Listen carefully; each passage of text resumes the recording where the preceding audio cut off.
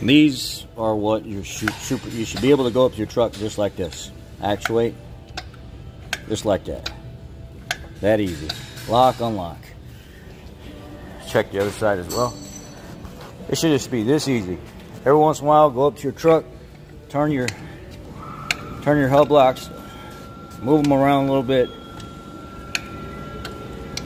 Because eventually, if you don't do that, not only can you create a steering wheel wobble, jiggle, driveline vibrations that may be misdiagnosed as, you end up with something like this from not actuating it, and then the center doesn't turn anymore because they rust up and they all corrode shut and they're junk at this point.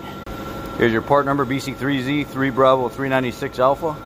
You got 3 T25s that hold those on, and a hammer and a chisel. Pop them right out of there, clean them up, pop the new ones right in, torque it down.